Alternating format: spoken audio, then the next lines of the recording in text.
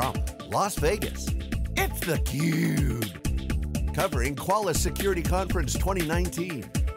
Brought to you by Qualys. Hey, welcome back everybody. Jeff Frick here with theCUBE. We're in Las Vegas at the Bellagio at the Qualys Security Conference. It's the 19th year they've been doing this. It's our first year here and we're excited to be here, and it's great to have a veteran who's been in this space for so long to give a little bit more of a historical perspective as to what happened in the past and where we are now and what can we look forward to in the future. So coming right off his keynote is Philippe Courtot, the chairman and CEO of Qualys. Philip, great to see you. Thank you, same for me. Absolutely, so you touched on so many great topics in your conversation about kind of the shifts of modern computing from the mainframe to the mini. We've heard it over and over and over, but the key message was really about architecture. Correct. If you don't have the right architecture, you can't have the right solution. Of course. So how has the evolution of architectures impacted your ability to deliver security solutions for your clients? So now that's a very good question, and in fact, you know, what happened is that we started in 1999 with a vision that we could use exactly like Salesforce.com, these nascent internet technologies, and apply that to security. And and Mark Benioff applied that to essentially changing the way CRM was essentially used and deployed in enterprises, and with a fantastic success, as we know. So for us, I can say today that 19 years later, the vision was right. It took us significantly longer because the security people were not really warm at the idea of suddenly having the data in their view, which was in place that they could not control. And the IT people, they didn't really like at all the fact that suddenly they were not in control anymore of the infrastructure. So we had a lot of resistance. However, I always believed, absolutely believe that the cloud will be the cloud architecture, to go back. A lot of people make the confusion, and that was part of the confusion, that for people it was a cloud, that kind of magical thing, someplace, you don't know where. And when I was trying to explain, and I've been saying that so many times, that you need to look at the cloud like an architecture which distribute the computing power far more efficiently than the previous one, which was client-server, which was distributing the computing power far better than, of course, the mainframes and the mini computers. And so if you look at their architectures, so the mainframe were essentially big data centers in Fort Knox-like settings, private lines of communication to a damn terminal. And of course, security was not really an issue then, because its security was built in by the IBMs and company. Same thing with the mini computer, which then was, instead of just providing that computing power to the very large company who could afford it, now suddenly the mini computer, through the advance in semiconductor technology, could reduce the footprint and then now bring that computing power to the labs and to the departments. And that was then the new era of the digital equipment, the prime, the data general, etc. And then client server came in.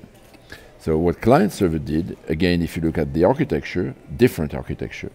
Now suddenly servers, the LAN, or the internal network, and the PC.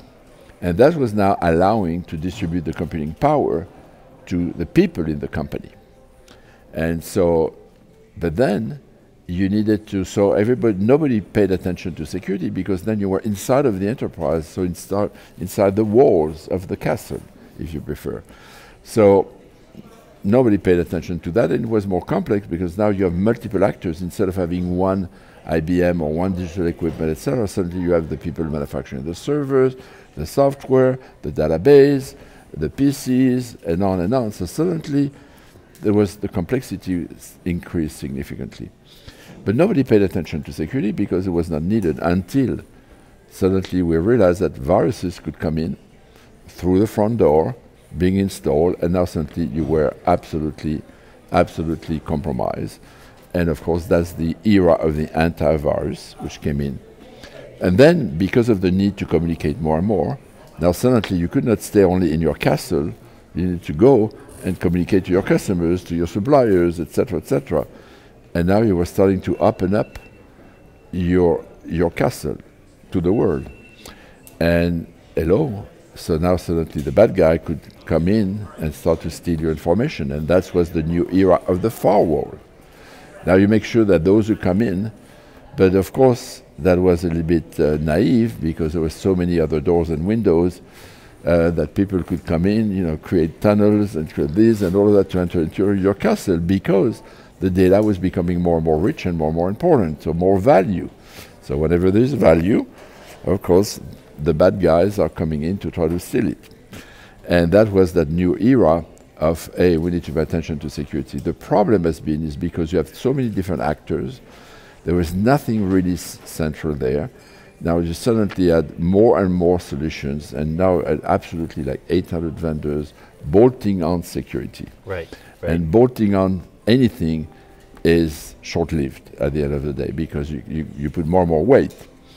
And then you also increase the complexity, and all these different solutions, they need to talk together.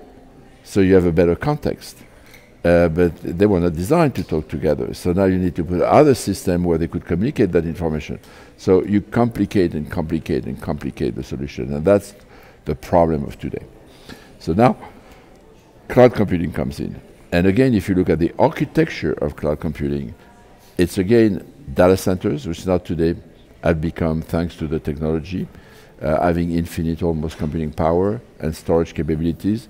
And like the previous data center, they are much more fractal because you just want scale, and they become essentially a little bit easier to secure. And by the way, you have fewer vendors now doing that. And then of course, the access can be controlled better. And then of course, the second component is not the LAN and the WAN, it's now the internet. And the internet, of course, is the way of communication. It's extremely cheap, and it brings you in every place on the planet, and soon in Mars. Why not? So now the issue today is that still the internet needs to be secure. And today, how are you going to secure the internet? Which is a very important thing today. Because you see today that you can spoof your email, you can spoof your website, you can attack the DNS, spoof the DNS. There's a lot of things that the bad guys still do. And in fact, themselves, they leverage the internet, of course, to access everywhere. So they take advantage of it. So now, this is obviously, I created the trustworthy movement many years ago to try to really address that. Unfortunately, Qualys was too small, and it was not really our place. Today, there's all the Google, the Facebook, the big guys, which in fact, their business depends on the internet, now need to do that. And I applaud, albeit they've been criticized very much. So Google was the first one to essentially have a big initiative, which trying to push SSL, which everybody understands, is secure encryption, if you prefer, and to everybody. So they did a fantastic job. They really push it. So now today SSL is becoming like, okay, SSL, you want to have SSL on your communication, but that's not enough. And now they are pushing, and some people criticize them, and I absolutely applaud them, to say we need to change the internet protocols, which were created at a time when security, you were transferring information from universities and so forth. These was the heydays, of everything was fine, there's no bad guys, the hippie days, if you like, of the internet. Everybody was free, everybody was open, fantastic, okay? And now, of course, today this protocol needs to be upgraded, which is a lot of work. But today, I really believe that if you put Google, Amazon, Facebook all together, and they can fix these internet protocols, so we could forget about the spoofing, and we forget about all this phishing and all these things. But this is their responsibility. So, and then you have now on the other side, you have now very intelligent devices, from very simple sensors, and to sophisticated devices, the phone, etc., and more and more devices interconnected. And for people to understand what is going, so this is the new environment. And what we always believe is that if you adopt an architecture which is which is similar, then we could, instead of bolting security in, we can now suddenly build security in, bolting security on, we could build security in. And we have been very proud of the work that we have done with Microsoft, which we announced, in fact, relatively recently, very recently, that in fact our agent technologies now is bundled in Microsoft. So we have built security with Microsoft in. So from a security perspective today, if you go to the Microsoft Azure Security Center, you click on a link, and now you have the view of your entire Azure environment, courtesy of a Qualys agent. You click on a second link, and now you have the view of your security compliance posture, courtesy of that same Qualys agent. And then you click on a third link, which has nothing to do with Qualys, it's all Microsoft. You create your playbook and you remediate. So security in this environment has become click, click, click, nothing to install, nothing to update, and the only thing you bring are your policies, saying, I don't want to have this kind of machine exposed on the internet, I want this is what I want. And you can continuously audit essentially in real time. Right. So as you can see, totally different than putting boxes and boxes and so many things and then having to, for you to, so very big game changer. So the analogy that I give to people, it's so people understand that paradigm shift. It's already happening in the way we secure our homes. You put sensors everywhere, you have cameras, you have detection, proximity detection. Essentially when somebody tries to enter your home, all that data is continuously pumped up into an incident response system. And then from your phone, again across the internet, you can change the temperature of your rooms, you can see the person who knocks on the door, you can see its face, you can open the door, close the door, the garage door, you can do all of that remotely and automatically. And then if there's a burglar, then in your house to try to breaking, immediately the incident response system call the cops or the fire marshal if you got fire. And that's the new paradigm. So security has to follow that paradigm. And then you have, interesting enough, the problem today that we see with all the current security systems, incident response systems, they have a lot of false positive. False positive and false negative are the enemy, really, of security, because if you have false positive, you cannot automate the response, because then you are going to try to respond to something that is not true. So you could create a lot of damage. And the example I give you that today, if you leave your dog in your house, and if you don't have the ability, the dog will bark, will move, and then the sensors will say intruder alert. So that becomes a false positive. So how do you eliminate that? By having more context, you can eliminate automatically, again, these false positives. Like now you take a fingerprint of your dog and of its voice, and now the camera and the sensors and the voice can pick up and say, oh, this is my dog. So then, of course, you eliminate that false alert. Right, right. Now, if another dog managed to enter your home through a window which was open or whatever, first of all, you will know a window was open, but you cannot necessarily fix it, and the dog opens, then you will know it's not your dog. Right. So that's what security is evolving. So it's a huge sea of change which is happening because of all that internet. And today, companies today have to leverage this new cloud technology, which are coming. There's so much new technology. What people don't understand is, where's that technology coming from? How come suddenly we have, Dockers, Kubernetes, all these solutions today which are available at almost no cost because it's all open source. So what happened is that, which is unlike the enterprise software, which were more the Oracle, etc., the manufacturer of that software. Today it's in fact the cloud, public cloud vendors, the Amazon, the Google, the Facebook, the Microsoft, which suddenly needed to develop new technologies so they could scale at the size of the planet.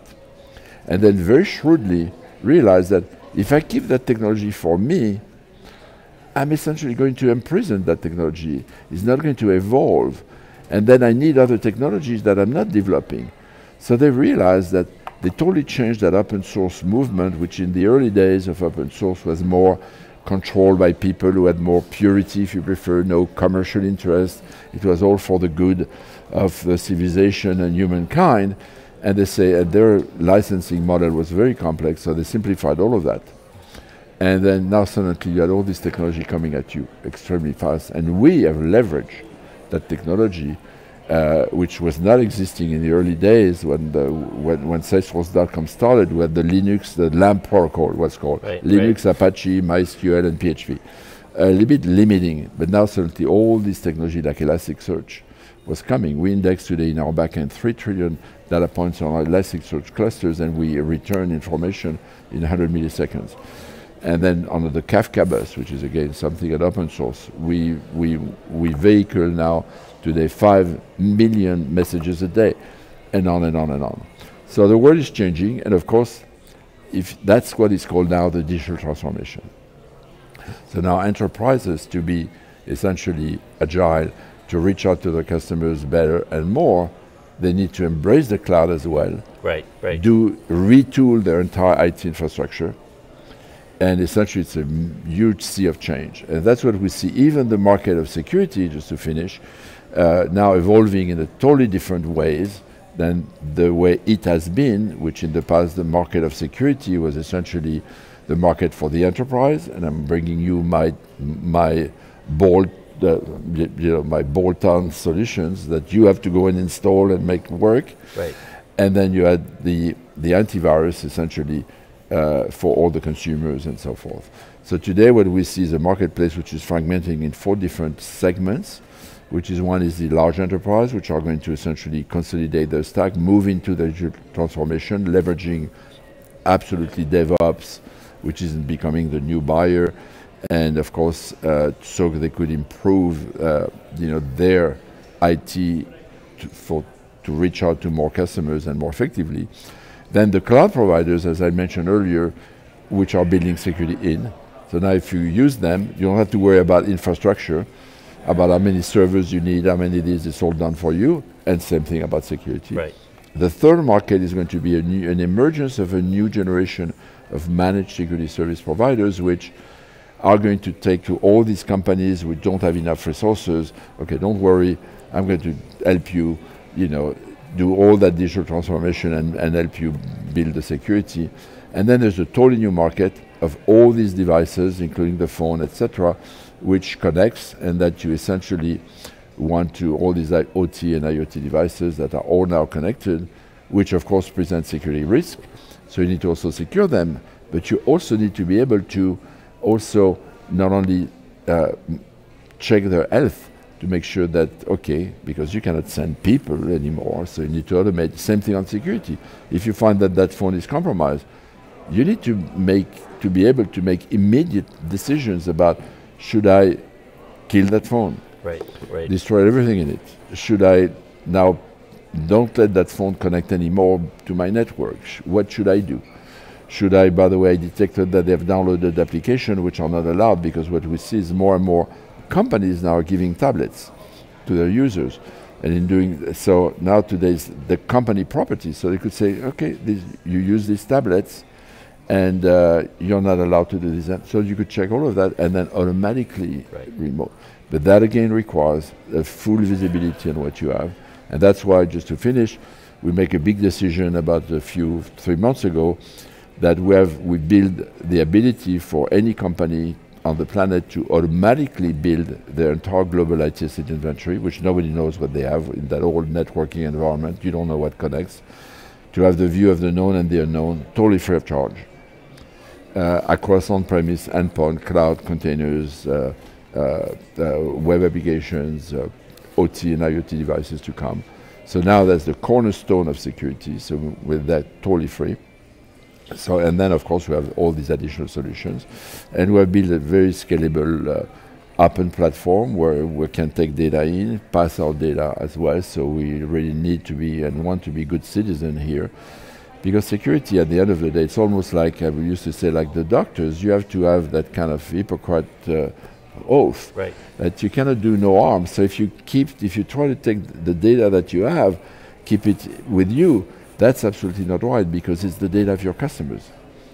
So, and you have to make sure that it's there, so you have to be a good guardian of that data, but you have to make sure that the customer can absolutely take that data and do whatever he wants with it, whatever he needs to do. So that's a kind of a totally new philosophy. And finally, today there is a new cultural change which is happening now in the companies, is that security has become front and center. It's becoming now, because of GDPR, which has a huge could have a huge financial impact on a company. A data breach can have a huge financial impact. Security has become a board level more and more.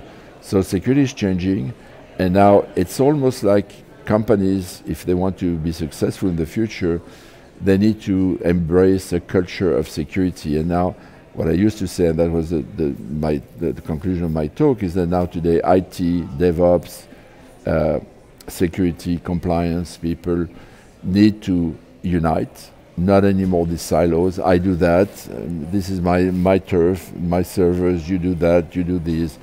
Everybody in the company can work, have to work together toward that goal, and the vendors need to also start to interoperate as well and working with their customers. So it's a total new mindset which is happening, but the stakes are big, and that's what I'm very confident that we have now entered. That finally, I thought it would have happened 10 years ago, quite frankly, and but now today it's really happening. Right. So you touched on a lot. Yes, absolutely. A lot there, and I can speak for another 2 hours if you like. Yeah, we could go for 2 hours, but I want to unpack a couple of things. Sure. We've had James Hamilton on, used to be at AWS, CTO, super smart guy, and it was at one of his talks where it really was kind of a splash of water in the face when he talked about the amount of resources Amazon could deploy to just networking, or the amount of PhD power he could put on, you know, any little tiny subsegment of their infrastructure platform, where you just realize that you just can't compete. You cannot put those kind of resources as an individual company in any bucket. So the inevitability of the cloud model is just, it's the only way to leverage those resources. But because of that, how's that helped you guys change your market? How nice is it for you to be able to leverage infrastructure partners like Azure, both for go-to-market as well as feature sets, and also, you know, because the other piece that you didn't talk about is the integration of all these things. Now they all work together. Most apps are a collection of APIs. That's also changed. So when you look at the cloud provider, GCP as well, how does that help you deliver value to your customers? Yeah, but the cloud, they don't do everything. You know, today what is interesting is that the clouds would start to specialize themselves more and more. So for example, if you look at Amazon, the core value of Amazon since the beginning has been elastic computing. Now today, if you look at Microsoft, they leverage their position and they really have come up with a more enterprise-friendly solutions. And now Google is trying to find also their way today. And so then you have Alibaba, etc. So these are the public cloud.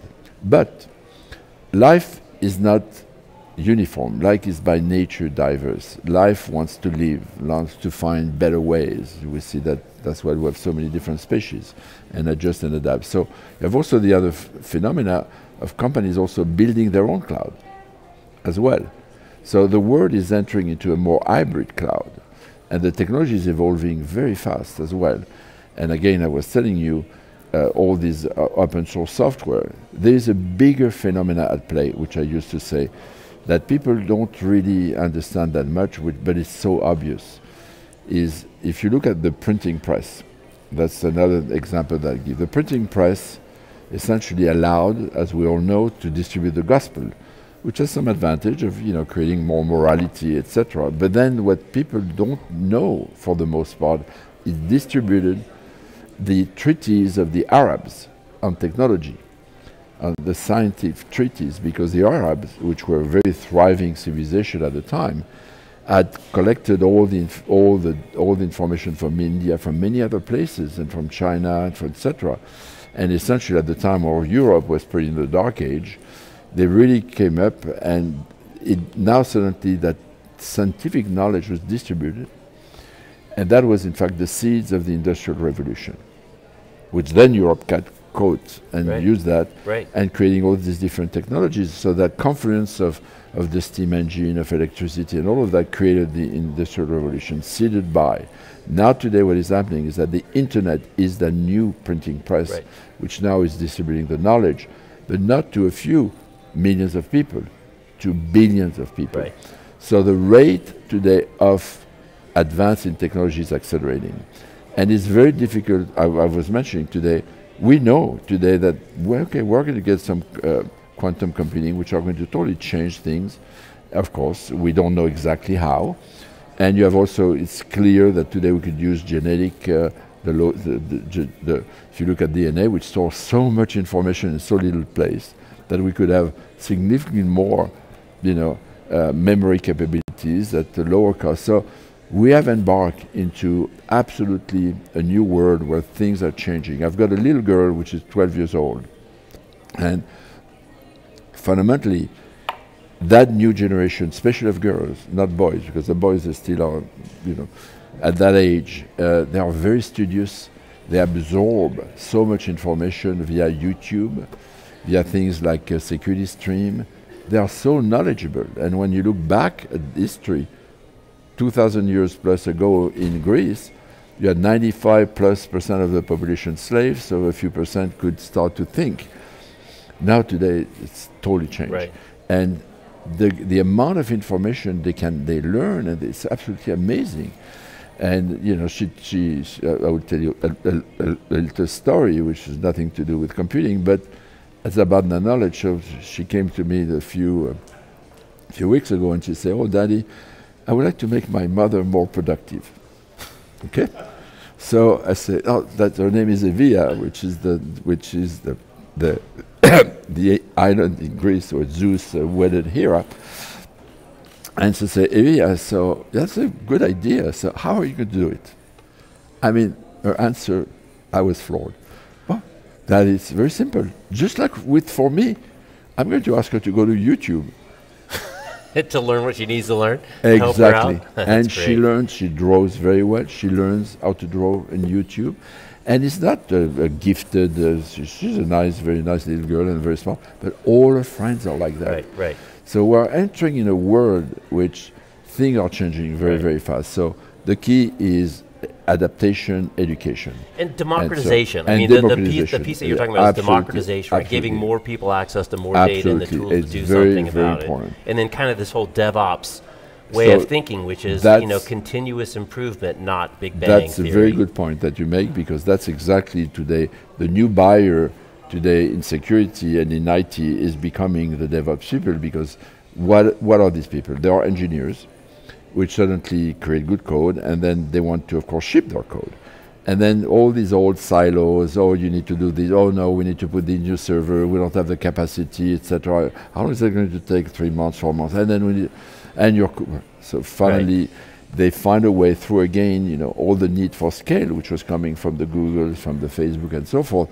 Oh, but by the way, we can shortcut all of that, and we can create, and we can learn how to ship our code. Guess what are they doing today? They are learning how to secure all of that. Right. So again, it's that ability to really learn and move. And today, one of the problems that you alluded to is that, which the Amazon was saying, is that they have taken a lot of the talent resources in the US today, because of course, and they pay them extremely well, of course, to attract that talent. And of course, there's now people say in security there's not enough people, and even in IT. But guess what? We realized that a few years ago. In 2007, we make a big decision. We say we're never going to be able to attract the right people in the Silicon Valley, and we decided to go to India. And we have now 750 people. And Jack Welch used to say, we went to India for the cost and discover the talent. We went to India for the talent, and we discover the cost.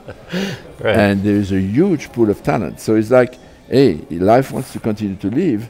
And now today, all these tools to learn are there. Look at the Khan Academy, which today, if you want to learn nuclear physics, you can do that through your phone. So that ability to learn is there. So I think we need to, and then more and more people are coming. Right. So I'm very optimistic in a way, because I think the more we improve our technologies, and we look at the progress we're making in genetics and so everywhere, and that confluence of technology is really creating a new world. Right. There's a lot of conversations about a dystopian future and a utopian future with all these technologies and the machines and what Hollywood has shown us with AI. You're very utopian side, very optimistic on that equation. What gives you kind of that positive feeling and security, which traditionally a lot of people would say is just whack-a-mole, and we're always trying to chase the bad guys? More generally speaking, I'm utopian in a way, but on the other hand, you need to realize that unfortunately, when you have technological changes and so forth, it's also create fractures. And when you look at the history of humanity, the same technological advancement allowed some countries to try to take advantage of others. So it's not that the world is everything fine and everything peaceful. In fact, Richard Clark was really in their keynote was saying that, hey, you know, there is a sinister side to all the internet and so forth, but that's the human evolution. So I believe that we are getting long term, it's going to, so in the meantime, there's a lot of changes, and humans don't adapt well to changes. No. And so that's in a way the big challenge we have. But I think over time, we can create a culture of change, and that will really help. And I also believe that probably at some point in time, we will re-engineer the human race. All right, So we'll leave it there, because that's going to launch a whole nother couple hours. Absolutely. Philippe, congratulations on the event, and great job on your you. keynote. Thanks for taking a few minutes with us. Oh, my great pleasure. All right, Thank he's you. Philippe, I'm Jeff. You're watching theCUBE. We're at the Qualys Security Conference at the Bellagio in Las Vegas. Thanks for watching. We'll see you next time.